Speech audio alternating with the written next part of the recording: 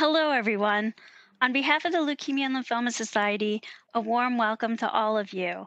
Special thanks to Dr. Lonial for volunteering his time and expertise with us today. We have over 2,400 people participating in today's program from across the United States, as well as other countries, including Canada, Colombia, Egypt, France, Indonesia, Ireland, and the United Kingdom.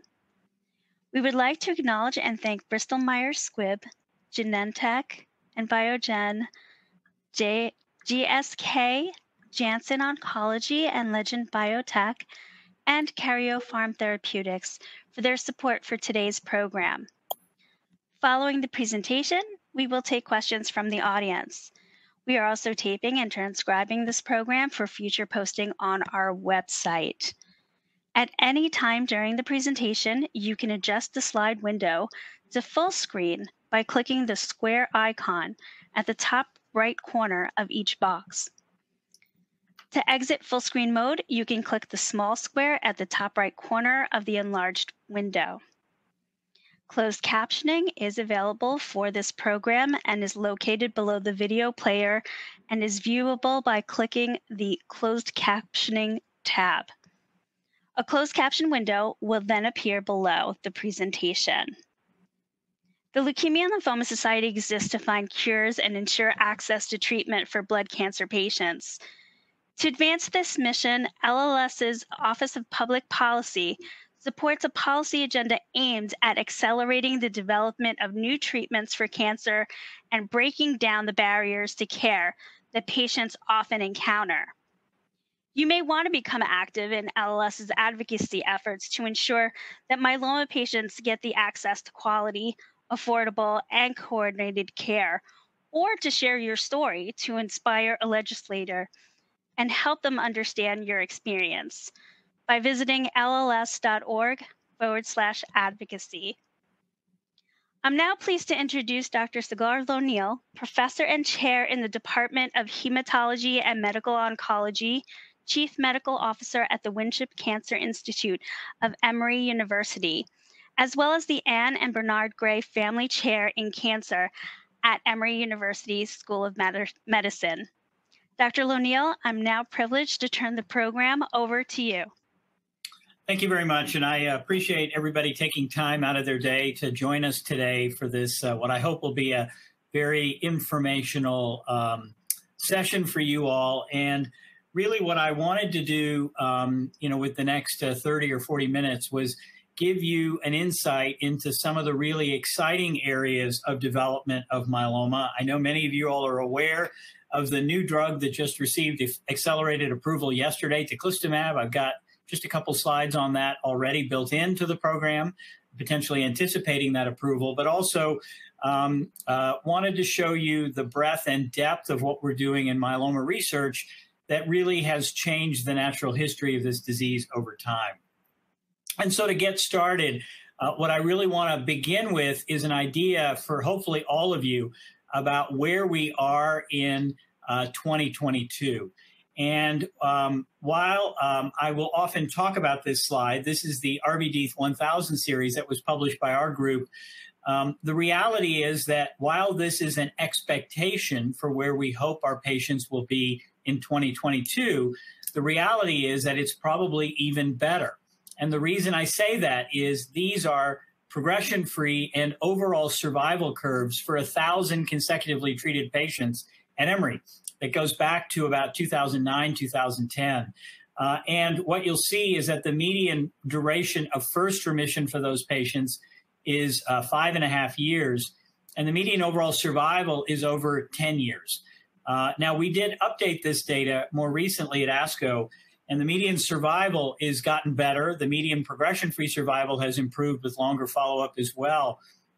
But I think it really sets a benchmark for what the expectations, both from physicians and patients, should be for what a myeloma patient's journey should be using drugs that were available 10 years ago, recognizing that we now have drugs like anti-CD38 antibodies, we have second and third generation immunomodulatory drugs, we now have CAR-Ts and bispecifics, and that likely these curves are even better today than they were based on patients' treatment from 8 to 10 years ago.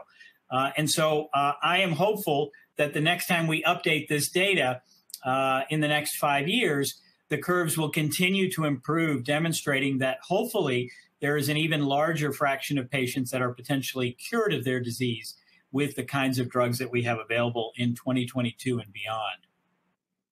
So I'm going to really cover 3 topics in the talk. I'm going to talk about immune therapy and targets, and we'll focus a little bit on antibodies, bispecifics, and CAR T cells. I then want to tell a story in precision medicine and myeloma, because that's something that I think is spread beyond in all of cancer. Precision medicine is a big buzzword that people are using, and it's been much more limited in its efficacy in myeloma. And then finally talk about new versions of existing agents that are likely even better than the current compounds that we have, and how they may make an impact on the treatment paradigm as well. So let's start off talking about what I guess you could argue in 2020 or 2021 was the molecule of the year in myeloma, and that's BCMA. And we know that BCMA, also known as B-cell maturation antigen, or BCMA for short, is a really important receptor on the surface of myeloma cells. And so not only does it serve as an important target for things like CAR T cells at the top of the cartoon, or bispecific antibodies in the middle right of the cartoon, or antibody drug conjugates that you'll see at the bottom. And we're going to talk about each of those briefly. But BCMA also is responsible for many of the important things that malignant plasma cells do to stay alive. And so by blocking signaling through BCMA, you may ultimately make it harder for that myeloma cell to stay alive. That ultimately will make it more susceptible to the therapy that we're using. So BCMA is an important therapeutic target because we have antibodies and things to go after it, but it's also an important drug resistance and myeloma cell proliferation target. And so we sort of get a 2-for-1 in many ways if we target BCMA. It's also important to recognize that there are, and we're going to talk about this later on, there are enzymes that cleave and remove BCMA from the surface of the myeloma cell and release it into the plasma. And there are, in fact, strategies now trying to prevent that cleavage that may actually make the treatments more effective. So the first drug that was approved targeting BCMA is an antibody drug conjugate. This is belantamab mafodotin, also known as Belamaf. Belamaf is an antibody drug conjugate, meaning that there's a piece of chemotherapy hooked onto the back of that antibody. So when it binds BCMA, that piece of chemotherapy then gets internalized. And in the context of refractory myeloma, about 1 in 3 patients will have a response. And for the patients who do respond, that response can often last up to a year. Now, there are some unique adverse events associated with Belamaf, the most important being ocular toxicity or keratopathy. There are some very practical things that one can do to try and minimize that. And this does require a partnership and team approach, not just on the oncology side, but also partnering closely with ophthalmology. And most of the large practices have set this up where we are set up to partner with an eye doctor or an eye care specialist to help deliver this drug when it is the right treatment for a given patient. Now, the other thing that we have that targets BCMA that everybody's very excited about are CAR T cells. And just to give you a little bit of a primer in basic biology, what a CAR T cell really does is it has a binding domain on the inside of a T cell. There is also what's called the co-stimulatory domain. And CAR T cells have been used with great success in diseases like ALL, or in large cell lymphoma, or even in CLL, and are now being tested in a number of different blood cancers with the idea that you can change this tumor antigen binding domain at the top to whatever you want. And so what ends up happening is you create a T cell that has that specific binding domain. And in the case of myeloma right now, it's BCMA. You then engineer those cells and give it back to the patient. And then the T cells that have been engineered to target BCMA go after any cell that expresses BCMA. So that is right now the two FDA-approved treatments that are CAR T cells in myeloma really target BCMA through this binding domain that is induced by a viral vector against a patient's own T cells. So it's using their own T cells to do this.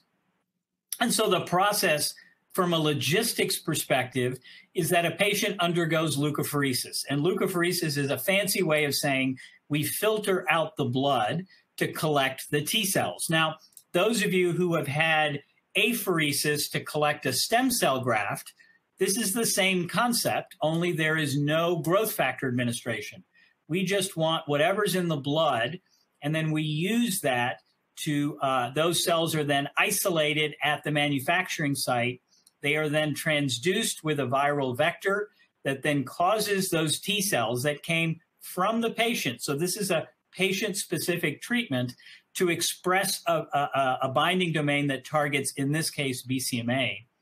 You then expand those CAR T cells in vitro, and then you give it back to the patient. So you give them back their own T cells after they've received a little bit of chemotherapy to allow that T cell to be accepted.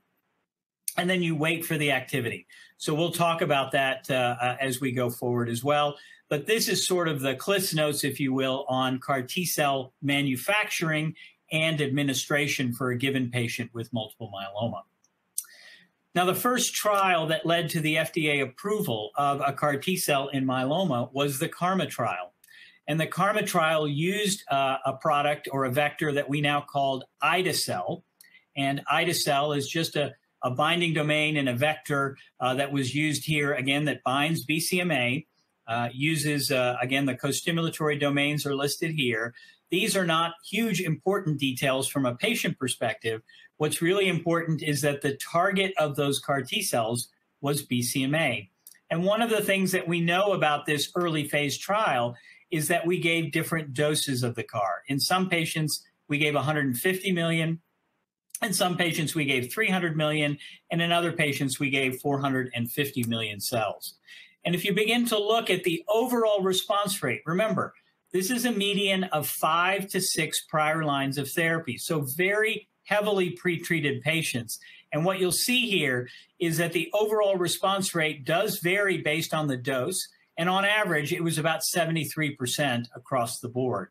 And this really was unprecedented when we talk about response rates in the context of triple class and generally refractory myeloma in general. So very encouraging data across the board. Now, the other CAR T cell product that was out there is cilta-cel, which is a different product. It's got a different vector. It actually binds BCMA in 2 different places. So structurally, it's a little bit different. And the dosing of cilta-cel was different. They got doses as low as 0.51 million cells all the way up to almost 1 million cells. And so based on those differences in dosing, what we see is a slight difference in side effects. The cytokine release syndrome that one is going to see occurs sooner with ide-cel than it does with cilta-cel. With ide-cel, it tends to occur within the first 24 to 48 hours after infusion. With cilta-cel, it tends to occur about a week after infusion because those cells are growing in vivo. In the patient, those cells are continuing to grow up. And just as an example, the overall response rate for cilta-cel was almost 98%. And if you look at remission duration, it's over 2.5 years here. And again, the remission duration varies based on how deep the response was. The deeper the response, the longer the remission duration appears to be. Now, this in cilta-cel is to be contrasted in ide-cel with a median remission duration of about a year. Although, again, whether these products are appreciably different, I think is currently an area for some discussion and debate. But certainly on the surface, it appears that the cilta-cel remission duration appears to be longer than what we see with ide-cel overall. Now, as good as those two products are, and I think we're certainly happy with the response rates, what we have not seen is a plateau on a curve that suggests that some patients are ultimately cured of their myeloma. And that may be a function of the fact that we're treating very, very late and resistant patients, but it also may be a function of the fact that many of these patients that we're treating, the CAR T cells don't last long enough, or there are residual cells that somehow escape the treatment and death induced by a CAR T cell. And so we're trying to make CAR T cells better. And this is an example of a trial that's being run through Novartis using a product where instead of 3 to 4 weeks for manufacturing, which is what both ide-cel and cilta-cel require, with this compound, it's 48 hours. So you don't have to worry about what's happening to the myeloma after you collect those T cells. 48 hours later, you're ready to give the CAR T cell product back. And what we've seen in early, very early preliminary data is that the response rates are equally as high. What we don't know right now is whether the duration of response will be longer. But certainly it appears on the surface that we're getting a slightly different T cell population that may portend for a better long-term remission, at least using in vitro studies. So this is one way where we're trying to improve on the efficacy of a CAR T cell to really get to that plateau phase and ultimately tell patients they are in fact cured of their myeloma and don't require additional therapy. Now, another way to try and enhance the efficacy of a CAR T cell is to use something called a gamma secretase inhibitor. And a gamma secretase, as you recall from a few slides ago, is the scissors here. It's the enzyme that removes BCMA from the surface of plasma cells and puts it into the serum. And when it's in the serum, it can sort of distract, if you will, from whatever strategy you're using to target a BCMA by binding up, whether it's a CAR T cell or an antibody drug conjugate or a bispecific antibody. It serves as a sink, if you will, to take away effective drug from the tumor cell and allow it to just float freely in the serum because it's bound to that serum or soluble BCMA. Now, as you can imagine, that is suboptimal. And so there are actually studies, one done by our colleagues out on the West Coast at the Hutch, giving a CAR T cell where they use a gamma secretase inhibitor to try and increase expression of BCMA and see whether they can overcome resistance or get better responses. And at least in early preliminary data, the answer may in fact be yes to that question. It's also being combined with belamaf or belantamab mafodotin to also reduce the amount of belamaf you need, perhaps reducing that ocular toxicity, but maintaining the same level of efficacy by giving a lower dose of belamaf. So this is something you're going to see in the future as well to generally improve the efficacy of anything that targets BCMA. Now, again, we've talked about BCMA, and this is really important data from a CAR T cell perspective, looking at another target for CAR T cells, and these are CAR T cells that target GPRC5D.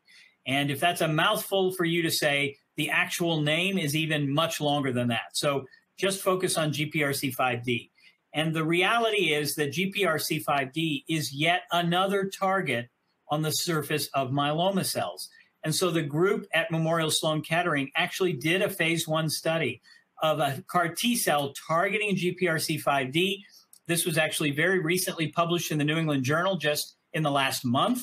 And what they demonstrated was very encouraging activity in that phase 1 trial, and the safety appeared to be similar to what we see for a BCMA-directed CAR T cell. So one of the questions that I'm sure is going to come up in the discussion today is, well, I've had a BCMA-directed CAR T and my myeloma came back. What else can I do? This is one potential option that you could do, is have another CAR T or potentially another treatment that targets this different antigen called GPRC5D if BCMA targeting is no longer an option for you as a patient. So just trying to show you some of the really exciting data and opportunities that we have coming in the near future. Now, we've talked about CAR T cells and antibody drug conjugates. I also want to talk about what is probably the biggest news in the myeloma world in the last 48 hours, and that's bispecific T cell engagers. And this is basically like giving a monoclonal antibody, except that it makes the antibody look different. So if you'll see, the blue antibody on the left has two portions, the left and the right portion of the Y, both bind CD3. That's a T cell antibody. On the right side, you'll see that orange and yellow one, where both sides bind BCMA. That's a typical monoclonal antibody. What we do in a bispecific is take one part of the antibody and have it bind CD3, which binds T cells, and the other half binds BCMA. So you're basically bringing the two antibodies together into a new bispecific antibody. And what that does then is bring a T cell right next to a cell that expresses, in this case, BCMA. And what that does is activate that T cell and bring it physically close to the myeloma cell so that it can then kill the myeloma cell by activation. So many ways, this is like having a CAR T cell without having to take the cells out of the body. You basically use an antibody to activate and bring that T cell next to the myeloma cell. And the antibody or the bispecific that was approved yesterday is teclistamab. This is a BCMA CD3 bispecific antibody. Again, it's got a portion of a BCMA, a portion of a CD3, and you put it together and you get this part that the blue part binds a T cell, the green part binds a myeloma cell, and together it induces cell death. And so you can see that very nicely illustrated in the cartoon here in terms of its potential. And what I think is really quite exciting, and as you saw from the FDA approval yesterday, is that it can be highly effective. And in fact, if you begin to look at overall responses in this target, this is the Majestic-1 trial, looking at teclistamab, it's over 60%. If you look at responses, even among patients who've had prior BCMA-directed therapy, whether it's a CAR T cell or an antibody drug conjugate, the response rate is over 50%. And it looks like the remission duration in all patients lasts about a year. And again, that's in a very heavily pretreated group of patients. That data was published in the New England Journal earlier in the summer, and I think is very encouraging data and ultimately led to the FDA approval of teclistamab in myeloma. Now, not to be left out, there are probably 5 or 6 other BCMA-directed bispecifics that are in middle to late stage development. Some of these include agents like elranatamab from Pfizer down here at the bottom, again, showing an overall response rate of about 80%. There's another one, the TNB3838, that shows a response rate of about 80%. There's a Regeneron compound that's got a response rate of about 62%, and others that are in the development and in the works right now as well. And this, to me, is a really exciting avenue of investigation because each of these bispecifics is slightly different. Some are IV, some are subcutaneous, some are dosed once a week, some are dosed every other week, some are dosed every 3 weeks. They're all slightly different, subtle differences between these that I think will ultimately help us to identify what's the best approach for targeting BCMA with a bispecific in the context of a patient with multiple myeloma. Now, there are other targets, however, that I think are extremely important in myeloma. And we've talked about one of them already. That's GPRC5D. This is data from the Monumental trial using talquetamab. This is another bispecific. This bispecific targets GPRC5D. So the CAR T cell that I showed you earlier, this one targets the same target, GPRC5D. And as you can see, this agent is given subcutaneously. There are some specifics about these bispecifics that I think are really important, and we can talk about them in the Q&A. But I think in general, what you're seeing here is an idea that these bispecific antibodies are being tested in a very resistant patient population. And if you begin to look at response rates, what you'll see here is 70 and 63% overall response rate in refractory myeloma. So median, again, of 5 to 6 prior lines of therapy. and that this is yet another new immune target that we have to go after in the context of multiple myeloma. Now, I'm going to confuse you even further by showing you yet another immune target that has a bispecific that's targeting it. And this is an agent called cevostamab. Cevostamab binds a protein called FCRH5. And FCRH5 is also present on all plasma cells. So we've talked about BCMA, we've talked about GPRC5D. This is FCRH5, and this is also a bispecific T-cell engager. It binds both CD3 on a T-cell and FCRH5 on a plasma cell. And this, again, was a very resistant patient population. Their myeloma was very resistant, median of 6 prior lines of therapy. Almost all were resistant to their most recent treatment. And what you're seeing here is an overall response rate of almost 60% at the higher dose level. Again, the adverse events are really no different than what we've seen with BCMA or GPRC5D targeting. GPRC5D may have a slightly different adverse event profile that is worth us probably talking about in Q&A, but in general, the main adverse events are cytokine release syndrome and neurologic toxicity, and happy to talk through that again during the Q&A that's going to follow this session. So lots of immune targets, lots of immune therapies. This, to me, is an incredibly exciting area in the context of myeloma research. Now, I'm going to spend a little time talking about precision medicine in myeloma, and I want to talk about this because this is an emerging area, particularly in a genetic subset of patients. And the subset I'm going to really focus on is the 11-14 translocated myeloma patients. And I'm going to really make a pitch that that is our first example of precision medicine in myeloma. And what you see here on the right side of this screen is a series of myeloma cell lines. And other than the purple one, you don't see much cell death with a drug called ABT-199, which is also known as venetoclax. You can see it in the title of the slide. Venetoclax doesn't work in most myeloma cell lines. It does, however, work in a few. And those few are what we call BCL2 dependent or have the 11-14 translocation. And what we showed in a series of in vitro studies was that there are, in fact, some patients who were exquisitely sensitive to venetoclax in myeloma. And what was most common about those patients on the right side is that they express the 11-14 translocation. And in fact, the second most sensitive patient that we've ever treated is this patient that you see here in the right with the M protein very rapidly going to 0. This was a patient that had over a 5-year remission with single-agent venetoclax after being told that they had refractory myeloma. And didn't have other treatment options really to manage. So this can be a highly effective treatment in the right patients. And in fact, what we're also beginning to understand from a biologic perspective is that African-American patients who have the 11-14 translocation may actually be more sensitive to venetoclax than their Caucasian counterparts who also harbor the 11-14 translocation.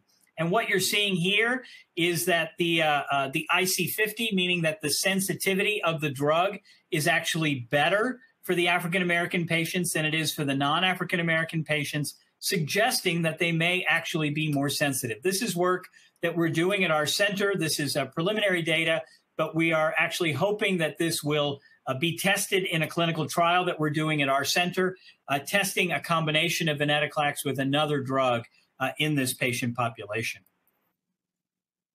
Now, even more importantly, when you start to treat myeloma patients with venetoclax, what you begin to see is that if you look at patients who are not 11-14 positive, you see a very low overall response rate.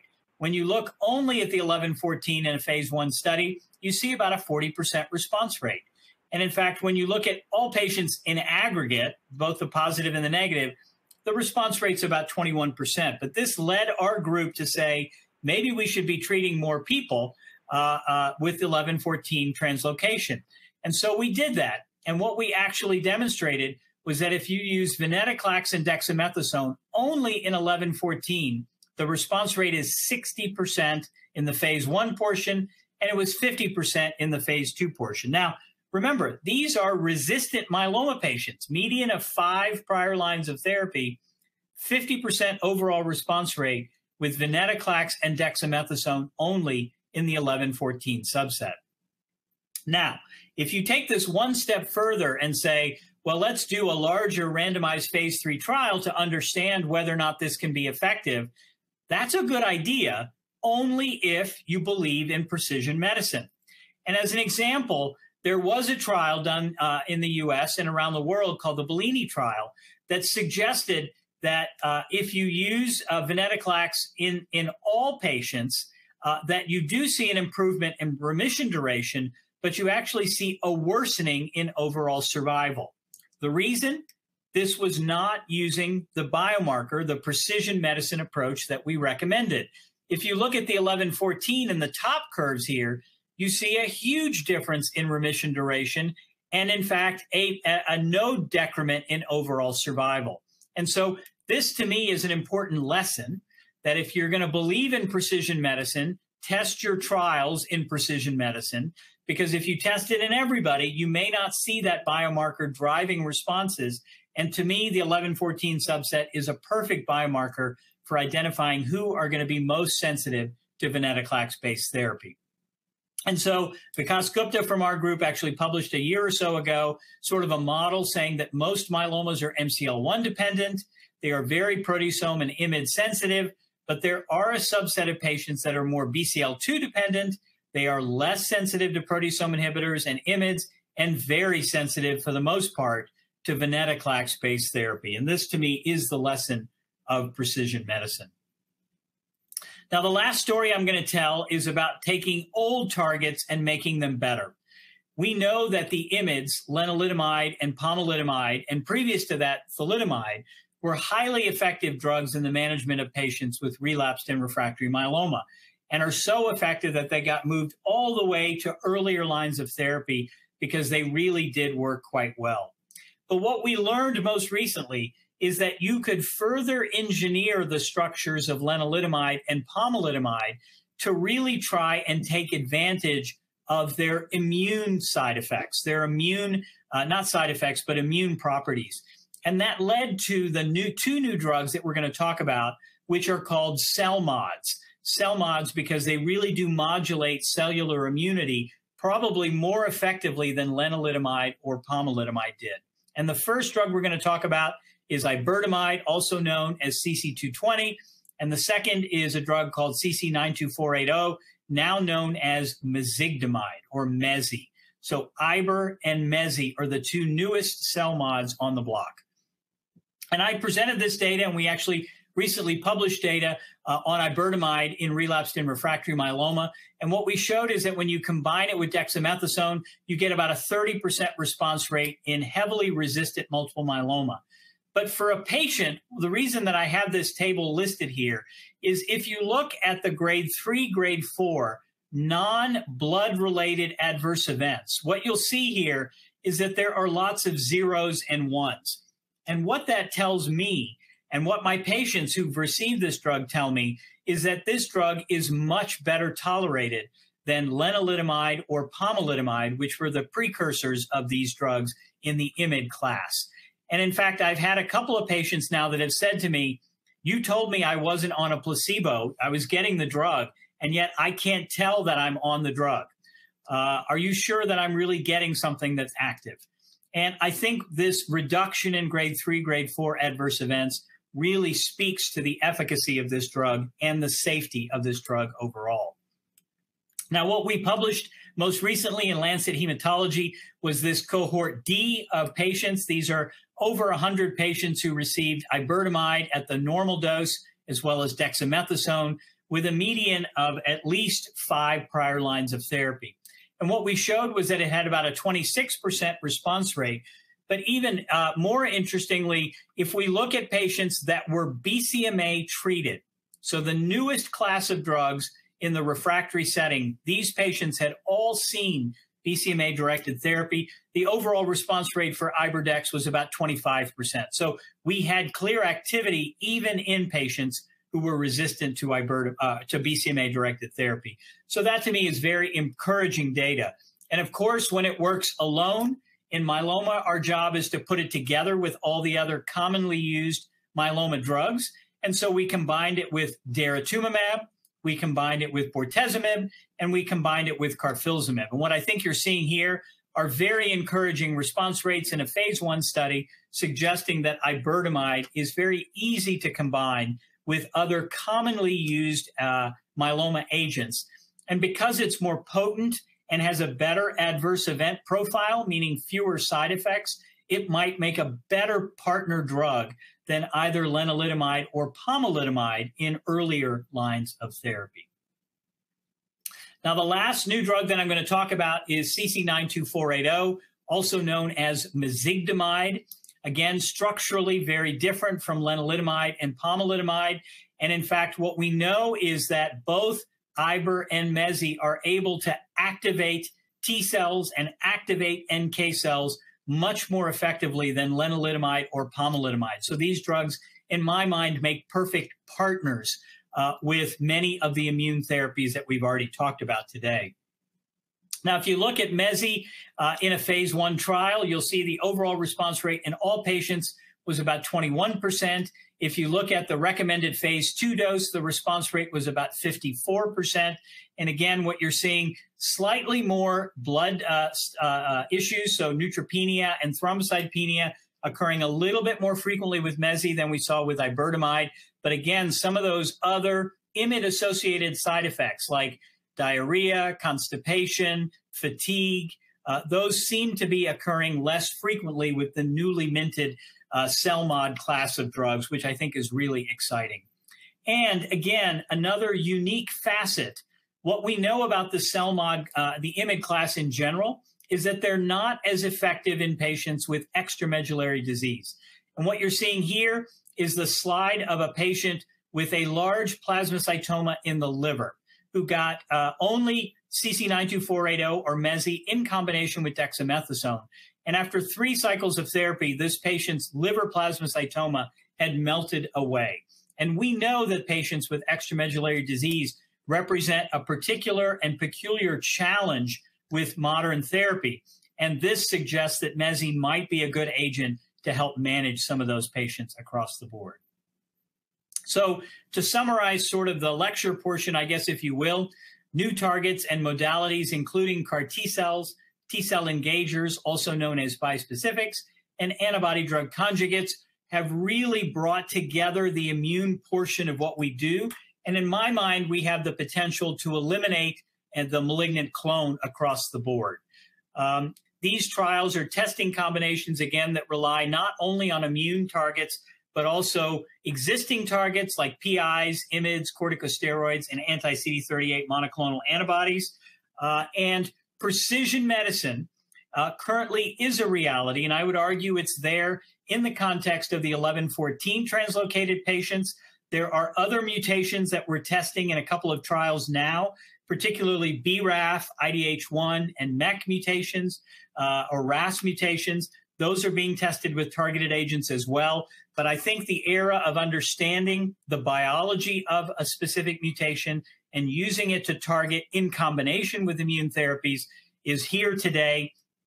And I think we have to make sure we pay good attention to those because they can be really important tools to join in our battle against myeloma with drugs like proteasome inhibitors, IMiDs, steroids, anti-CD38s, CAR T cells, T-cell engagers, and antibody-drug conjugates, ultimately to eliminate the clone and lead to a larger fraction of patients being cured of myeloma.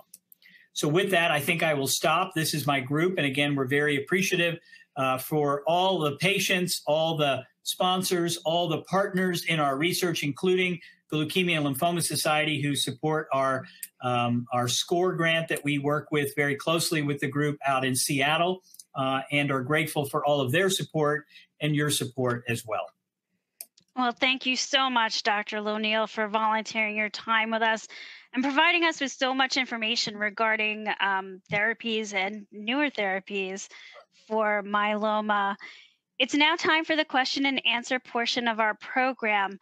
For everyone's benefit, please keep your questions general in nature without many personal details so Dr. Lonial can provide answers that are general. Operator, can you please give instructions to our telephone and web audiences, please? Thank you. For telephone participants who would like to ask a question, please press *1 on your telephone keypad. A confirmation tone will indicate your line is in the question queue. You may press *2 if you would like to remove your question from the queue. For participants using speaker equipment, it may be necessary to pick up your handset before pressing the star keys. For web participants, type your question in the Ask a Question box under the speaker video window to submit your question. One moment, please, while we poll for questions. Thank you. And thank you. Dr. Lonial, the first question today is coming from John. John's asking, after treatment reaches remission, as determined by blood draw results, is a bone marrow biopsy the best way to determine the best diagnosis of remission? So, I think that myeloma is one of the diseases where we have an easily accessible biomarker in the blood that can be used to track whether or not a treatment is effective in most patients with myeloma. And so oftentimes we'll do the SPEP, the serum protein electrophoresis. We'll do the free light chain assay to get a better sense for what else is going on. We may often check a urine protein as well to understand whether that protein is present or absent as another indicator of remission. A bone marrow biopsy is a measure that we use, and in the current approach, we will often do MRD testing on that bone marrow to understand the depth of remission. And finally, we are now doing imaging to also make sure that we don't see other areas of disease outside of the bone marrow that may not be picked up on routine imaging or routine bone marrow or blood work. And so a PET scan is another test that we often use if we're trying to understand the extent of a disease control for a given patient. So there are multiple ways that we assess, and at least at our center, we do all of them. Thank you so much. And we'll take the next question from our telephone audience, please. Our question comes from Victor calling from Oregon. Please go ahead with your question. Is there anything on the horizon for patients with a 17p deletion? Yeah, so 17p deletion for the rest of the crowd is a genetic abnormality where you lose the short arm of chromosome 17, which houses a really important gene called p53. And when you're missing p53, what you're missing basically is the ability to repair DNA damage in the DNA of a myeloma cell. And if you're a cancer cell, that's exactly what you want to do. You want to remove the ability to repair DNA defects so that you can stay alive and do all the things that myeloma cells like to do. 17p deletion in general tends to be a high-risk marker, and we at our center treat it with aggressive maintenance. I don't think we have specific treatments targeting 17p. What I think we all tend to do is make sure that we offer those patients high-dose therapy, because from our European colleagues, there's good randomized data suggesting they do better with high-dose therapy and transplant. We tend to recommend doublet or triplet maintenance after transplant. And then these are patients that we may often refer to bispecific or CAR T-cell therapy a little bit earlier, depending upon their response to salvage therapy, to try and get more aggressive treatments in general. But we don't have a way to put that gene back in, at least as of now. And from a current perspective, we don't have something that can reactivate that gene in patients who have a mutation or, again, are missing a copy of it. So I think it really is a strategic approach to high-risk myeloma as opposed to something very specific or unique to 17p. Thank you. And you just mentioned doublet or triplet therapy. Are we seeing more therapies be triplet therapies, meaning 3 medications at once? Yeah, I think triplets certainly in the early relapse setting have become a standard of care. What I was referring to there is maintenance with more than just lenalidomide. And so our group has used VRD maintenance for years for high-risk patients. That's triplet maintenance. I think we've now more recently using KRD as maintenance for high-risk patients, again, triplet maintenance. The Forte trial from the Italian group used carfilzomib and lenalidomide without the dexamethasone. So that's where the doublet comes in. It's still highly effective therapy in the context of high-risk maintenance therapy. But as you alluded to, most of the time we are using triplets across the board. And even in some cases in newly diagnosed myeloma, we're using 4 drugs as part of the induction regimen. Thank you. And Ross is also asking, will any treatments not require steroids?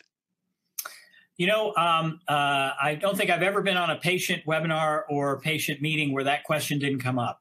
And I think it's important to recognize that steroids are highly effective at killing myeloma.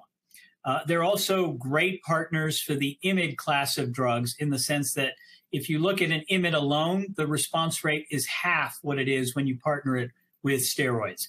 But the benefit of steroids is likely relatively short-lived, meaning maybe 4 to 6 months.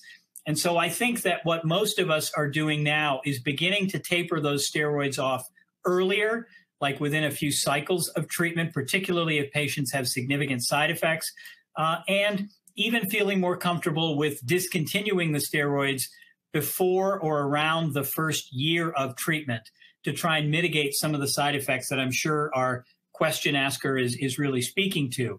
And so I don't know that we're going to get away completely from steroids, but I think we're reducing the dose and duration of steroids in a large way to try and make it much more patient-friendly. Thank you. And we'll take the next question from the telephone audience, please. Thank you. Our next question comes from Mary, calling from North Carolina. Please state your question. Your line is now live. Yes, my name is Mary Richardson, and I have had all of what you have talked about.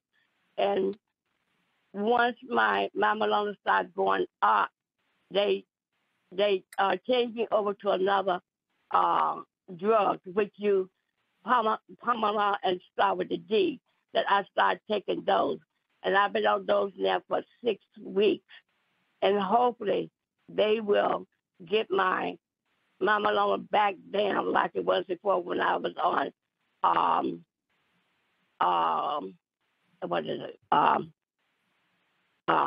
recommend and the other one. I can't remember it right now. So I've been on it now for 6 weeks and hoping that things will get better for me. So what else? And I also take the dexamethasone once a week. But the Pomala I take every day for 21 days, and then I'm off, and then I go back again. What else can the doctor do in order to get my myeloma to come down? Yeah, that's a tough question to answer without having a lot of records and things in front of me. Again, would need to sort of see the treatment history and what drugs have not worked to treat your myeloma and where we are in terms of the armamentarium that we just described. But certainly, I think the good news is that either on clinical trials or with recent approvals, there are a number of agents that hopefully will be of benefit to you if the current treatment, which sounds like Pom-Dara-Dex, is not helping you. I would ask them to look at, again, new approvals and work with a myeloma specialist that's near you, to help come up with the next best treatment plan in that context. Yes, and I think this program is really proving that there are so many new treatment options that are available to patients right now. So it is a very exciting time for myeloma treatment. Dr. James is asking, what is the prospect of using these new CAR T and other novel treatments earlier in the treatment process, perhaps as first-line therapies? Do you anticipate that non-heavily pre-treated, newly diagnosed myeloma patients would have better and longer-lasting response rates? Yeah, that's a really great question. And you're not the only one asking that question. There have been several randomized phase 3 trials launched looking at CAR T-cell as an alternative to transplant. in first remission, looking at CAR T cells as an alternative to salvage therapy in the context of first relapsed myeloma. We're likely, hopefully, going to see some of this data presented in the next 6 to 12 months from many of these trials, looking at the 2 FDA-approved CAR T cells, both cilta-cel and ide-cel. So I think there's theoretical reasons to believe that the T cell health may be better earlier in the disease, and that with better T cell health, you'll get a better product, and that it might ultimately result in better outcomes for patients than we see in the relapsed and refractory setting. Those are, I think, really important hypotheses to test, and the only way we're going to get those answers is from randomized trials, and those trials are currently ongoing. Thank you. And I know that you just mentioned transplant. George is asking, what's the difference between autologous and allogeneic transplants? Is it true that an allogeneic transplant will be done after failing more than one autologous transplant? Yeah, autologous transplant means you use your own cells. So in that example I showed earlier about the CAR T cell, you take your own T cells out, they get manufactured, and then they're given back to you. That's sort of a similar principle, except there's no manufacturing with an autologous transplant, which by far represents the majority of transplants that are done for patients with multiple myeloma. An allotransplant for myeloma means that you take a donor, a healthy donor that is matched to a certain degree with your blood types and with your HLA types, and use that donor to try and bring in a fresh immune system to try and kill out the myeloma. That is a very high-risk procedure in the context of multiple myeloma. The mortality of an auto is less than 1%. The mortality of an allo is significantly higher because of a number of factors, including age, graft versus host disease, and ultimately still relapsed myeloma. And so allos are very rarely performed in 2022 in the US anymore because of all the new drugs and treatments that we have that are so effective and don't potentially expose a patient to the risk of death and side effects like graft versus host disease that an allotransplant does expose patients to, and is just not done very frequently anymore at this time. Thank you. And we'll take the next question from the telephone audience, please. Our next call is from Ralph from California. Ralph, please state your question. Your line is now live. Hi, I got a technology question, and it's about the robustness of the FISH testing. The gentleman that had the 17p deletion, I have a 14q deletion. But there was some research decades ago in France at the Pasteur Institute. A fellow said that there are many substances that during the DNA transcription leave it unwound. And I wonder if that's actually true. Can the FISH test are they actually spotting unwound DNA instead of that it's deleted because they're not seeing the coiled? Yeah, I mean, I think, the beauty of FISH testing, unlike routine cytogenetics, is that it doesn't require a rapidly dividing cell in order to see it. And so the probes are engineered to look for common binding areas in those genes that don't necessarily have to be wound or unwound in order for it to be seen. There may be rare instances where that technically can happen. What is more likely the case where a FISH test may be a false negative is that the lab doesn't do plasma cell enrichment, meaning that you don't just look at myeloma cells, you look at whatever is in the bone marrow. And if you see a negative result there and the cell and the marrow is diluted out without as many myeloma cells in there, then you may get a false negative in that context as well. 17p, we also often look for p53, not just looking for that whole arm of the chromosome, but certain probes on that arm as well. And so I think the modern way of testing FISH is a little bit more effective at getting around that complication that you described.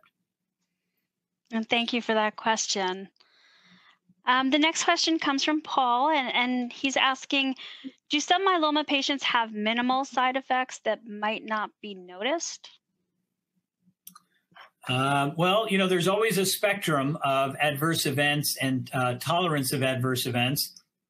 There are some patients who seem to experience a lot more. There are others who seem to experience a lot less. It doesn't mean that you're having a better or a worse response to the drug.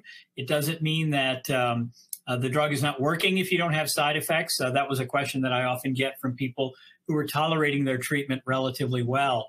I think everybody's a little bit different, and it's hard to predict where patients are going to be. But I think if you are experiencing side effects that make it difficult for you to have good quality of life, it's important to explain those and relate those to the team. At least in my team, that's something that our nurses and nurse practitioners really focus on a fair amount and try and make sure that it's not just a matter of stay on and you'll stay on and we're going to do whatever we have to do. We do want to make sure we appreciate and understand the impact that the treatment is having on your quality of life and your activities of daily living. And if those are significant, we need to make adjustments to make that drug and that treatment more tolerable to allow you to enjoy both the benefit of therapy as well as the benefit of potentially being in remission. So I think there are a number of factors that play into that. Thank you. And we do have a few questions about side effects. Elizabeth is asking, what's the difference between bone pain and muscle pain? Yeah, that's, you sort of have to have it to know it. Muscle pain is just more achy, whereas bone pain, you can actually feel it in the bones. Muscle pain tends to, like when you ran a marathon or you're not a frequent exerciser and you get up and do more than you can normally do.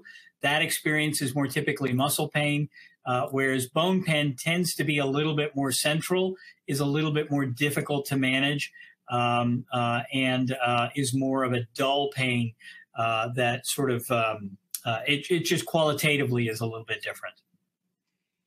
Thank you. And Robert is asking, do the medications used to treat myeloma have any effect on legs, like peripheral neuropathy, feet being numb, legs being weak, or lower back pain when standing for too long of a time? Yeah, probably the biggest offender in this area is bortezomib, also known as Velcade.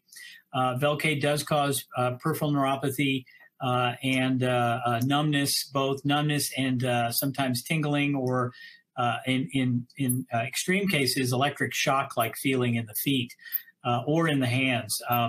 I think the goal of being an active patient in the management of your disease is that if you're beginning to develop those side effects, make sure you let the infusion nurse know, or you let the doctor or nurse practitioner know as well, because those are signs that we need to potentially hold the drug or reduce the dose of the drug or change the schedule of the drug.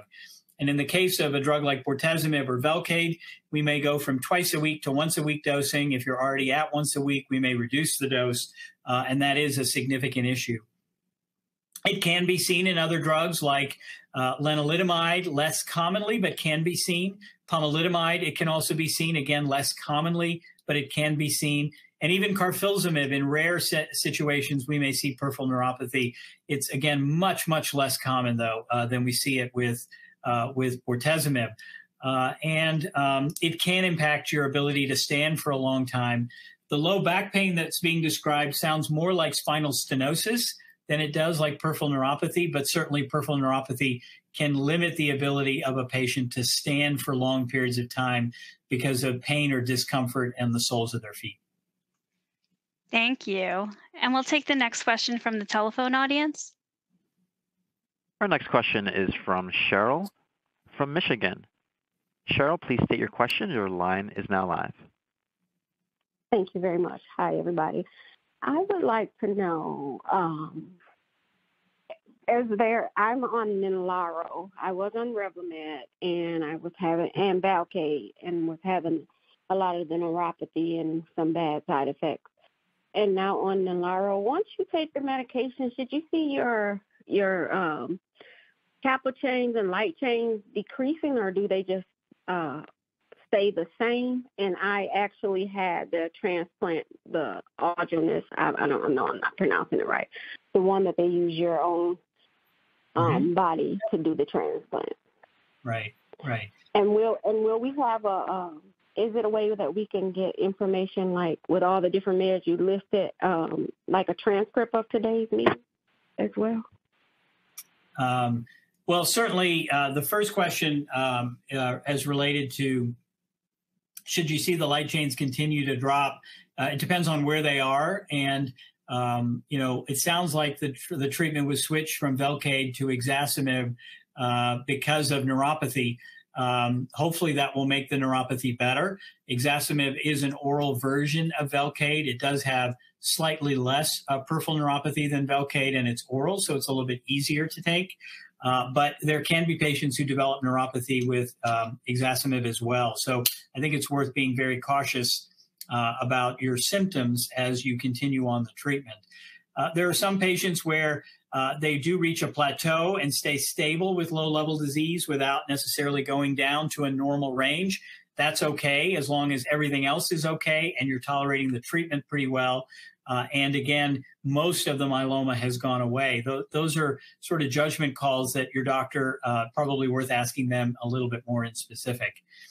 In terms of access to the things we're talking about here, I'm going to defer that to our host here. Yes, we will have a transcript on our website, as well as this video recording will be on our website. You can go to www.lls.org/programs, and we will have that for you. So all of the medications, all of the treatments, the slides are actually already up on the program page, but everything will be spelled out for you. Dr. Irwin is asking for smoldering myeloma treatment for 2 to 3 risk factors. What are the treatment options? Yeah, so for patients that fit into what we now call the high-risk smoldering category based on the 2220 criteria, I think that there are now 2 randomized trials demonstrating delays in developing myeloma, either with lenalidomide alone or lenalidomide and dexamethasone together, based on the Spanish and the U.S. trial. Now, this is a very controversial area within our field, and actually, based on that, I think what I would say is it really is worth a significant discussion between you and your doctor, as well as perhaps a myeloma specialist, to determine whether early intervention is a good idea for you. I think it is an important discussion to have. But certainly, I would suggest, rather than doing this off of a clinical trial, to try and enroll on a clinical trial. And in fact, there is a national trial that almost every center should have access to that is randomizing patients to either Revlimid and Dex versus Revlimid, Dex, and daratumumab, really trying to understand whether myeloma-like therapy is more effective than prevention-like therapy, which is what we've tested in the past. And that trial is available across the country, and I think is really important for us to help answer that question about whether patients benefit from early intervention. Thank you. And Stuart is asking, any progression-free survival or overall survival data for patients that have myeloma with AL amyloidosis?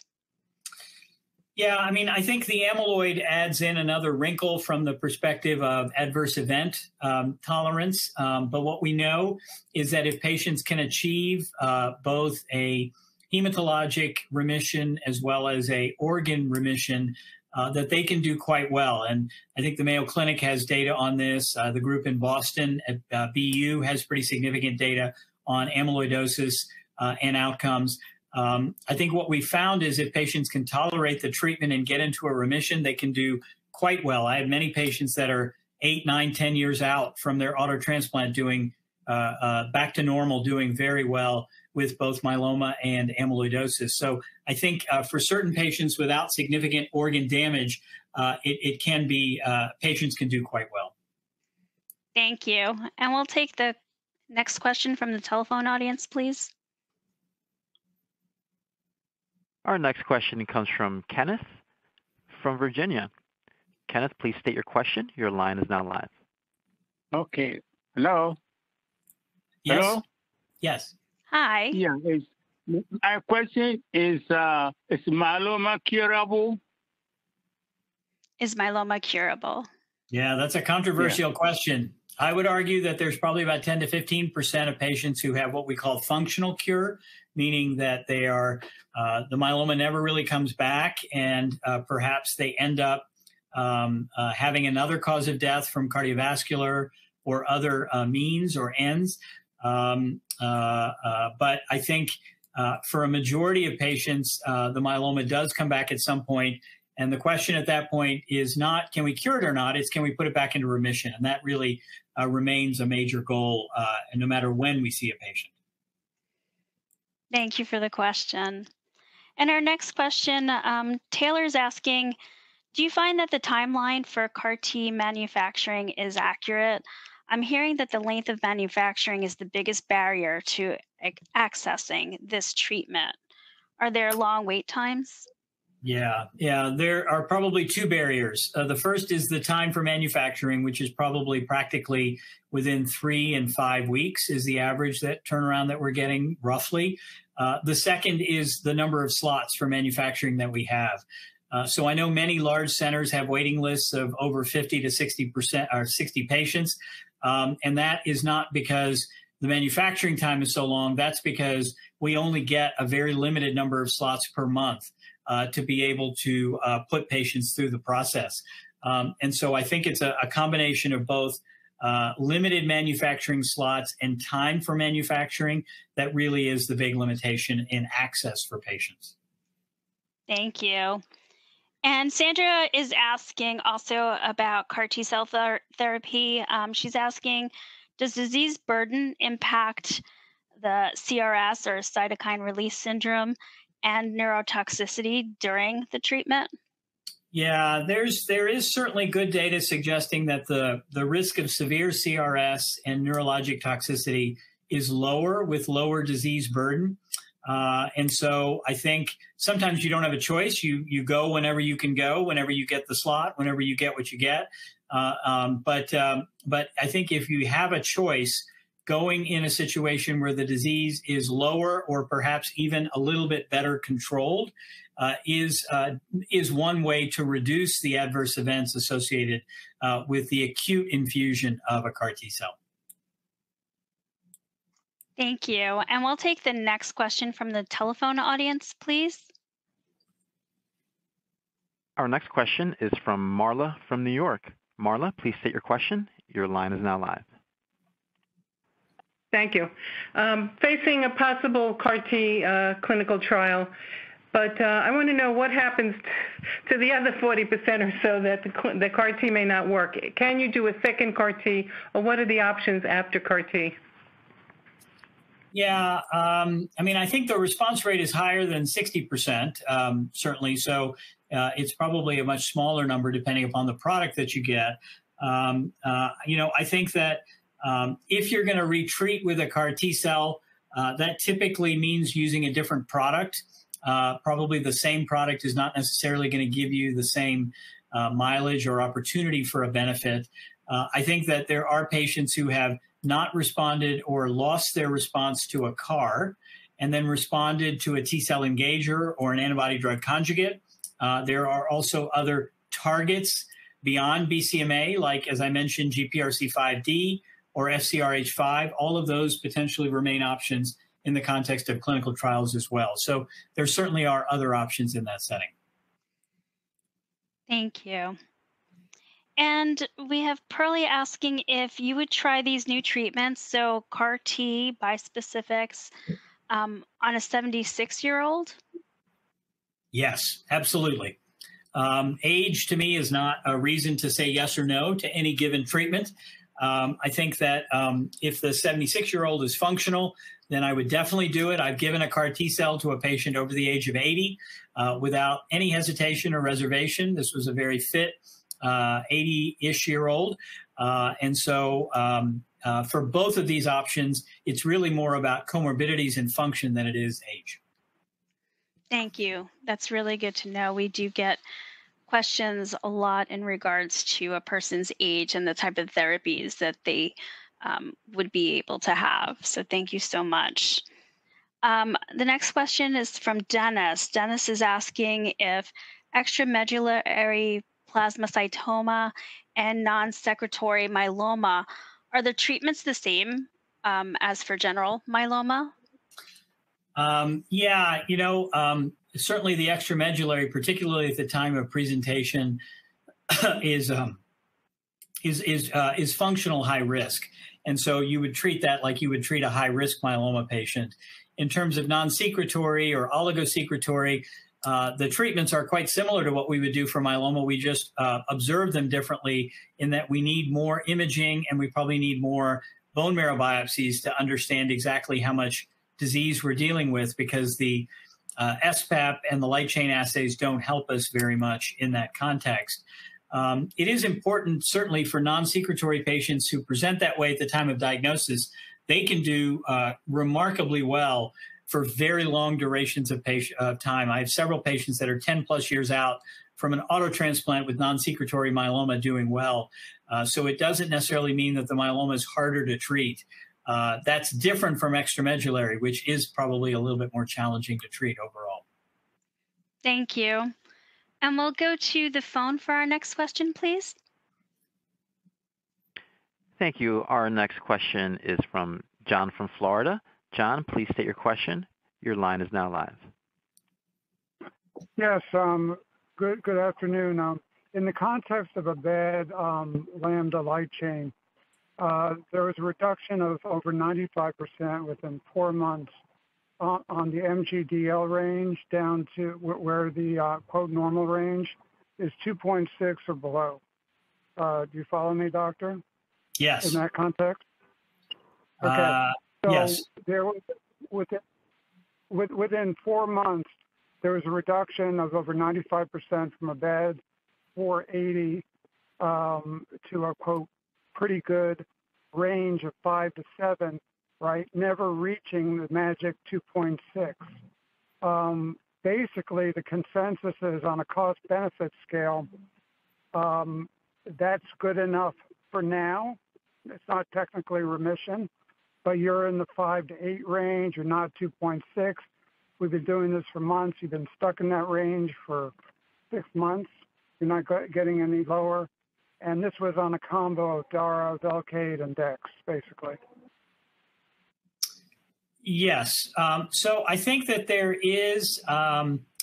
there are patients who don't necessarily get to the complete remission benchmark, and if their symptoms are well controlled, they're tolerating the treatment well, and it's a prolonged low-level disease burden, that's okay. One of my longest patients that I call, he's not in complete remission, but he's in a remission, never achieved a complete remission, but this is like 14 or 15 years now. And so as long as you can stay that way and you've reversed organ damage, that's okay. I don't know all the specifics of your case, but I think there are certainly a lot of situations where I too would be happy with where that is.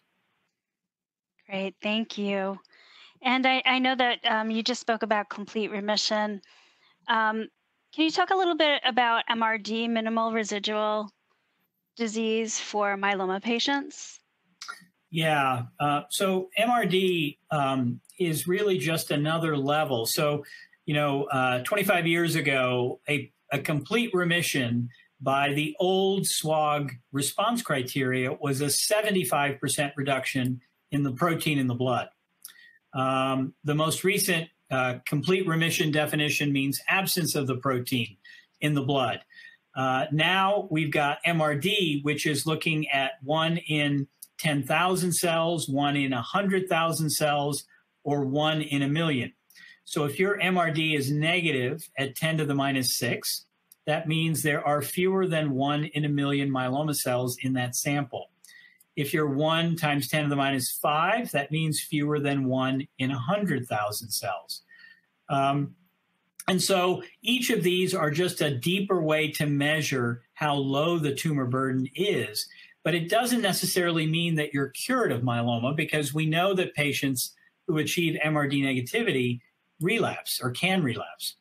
And so I think that they are important prognostic tools. They're important to tell patients that, yes, you've achieved this depth of response, but right now we don't have the data that says that if you don't achieve a remission at 10 to the minus 6 by MRD, that you should change treatment. And that's what many people want to do, but it may be a biologic signal saying that this myeloma is harder to get rid of, or you're not going to get rid of it, but it's going to stay where it is. And just cycling through drugs and not seeing them respond may be giving you misinformation. And so what I would tell patients is it's okay to do MRD testing.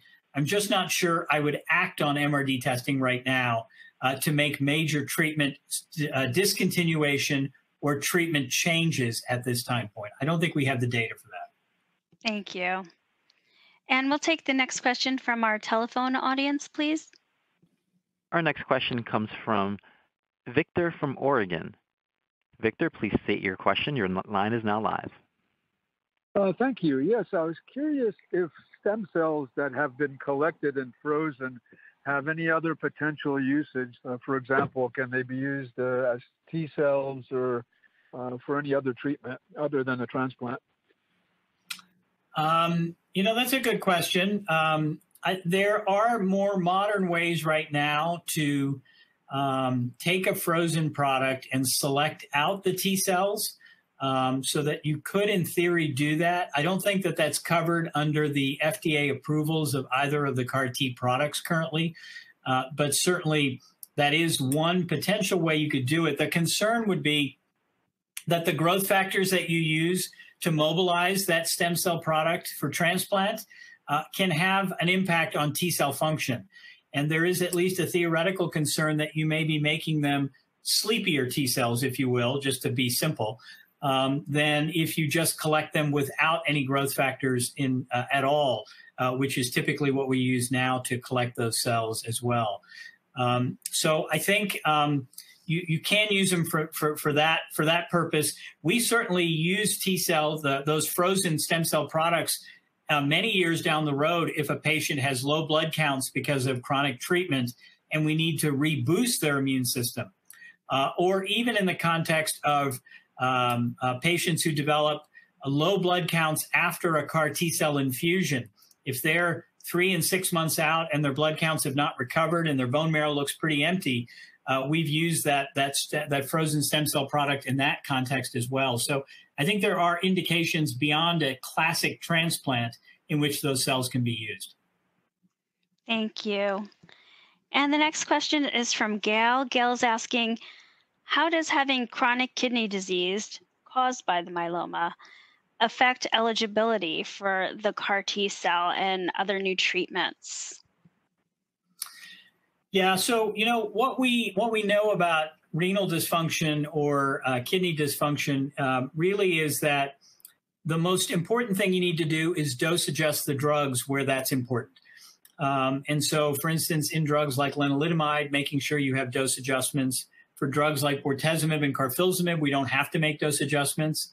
For the antibodies, typically, we don't have to make adjustments. And in the context of transplant, you just need to use a lower dose of melphalan potentially. But it should not preclude referral to a transplant center. Even a patient that's on dialysis can be transplanted. And in fact, we've gotten patients off dialysis by taking them to transplant and really reducing their amount of light chain burden in the blood to allow that to happen. So I don't think it's that you can or can't get certain therapies. It's really a matter of how to adjust the doses of the medication to make sure that they're being adjusted for some level of kidney dysfunction. Thank you. And we'll take the next question from the telephone audience, please. Our next question comes from Gloria from New York. Gloria, please state your question. Your line is now live. Hi, my husband wants to know, how long does this disease last, and does he have to be under treatment for the rest of his life? I think that from the perspective of treatment, the current treatment paradigm for most patients is continuous therapy, meaning continuous maintenance therapy or continuous therapy, even in the salvage setting, until the drugs no longer work. Now, the caveat to that is tolerance and side effects. If patients have significant side effects, then sometimes treatment can be held or discontinued because of those side effects.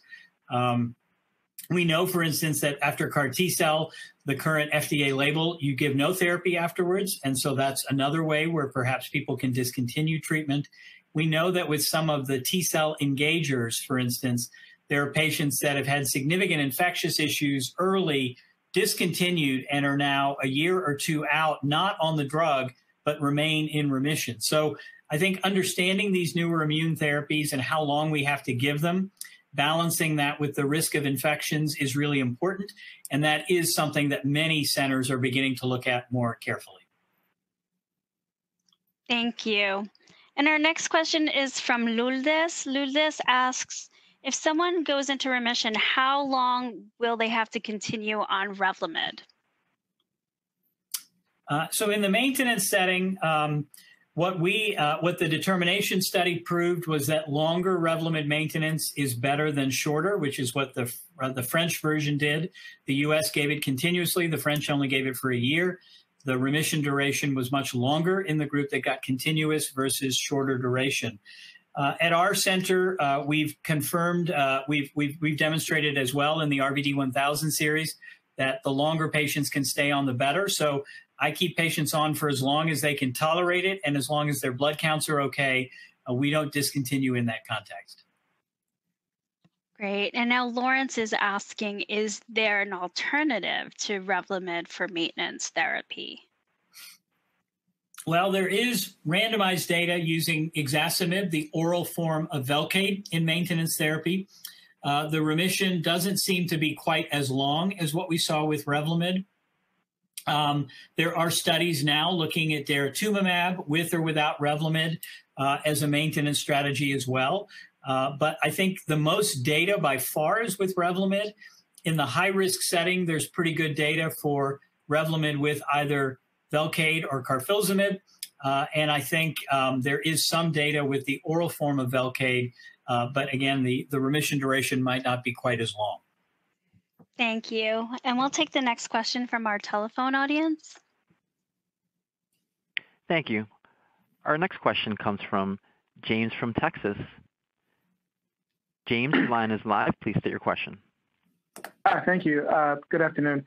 My question is, if you're 1 year post-transplant and I'm still experiencing IG issues, nausea and vomiting, do you have any recommendations on ways to manage that?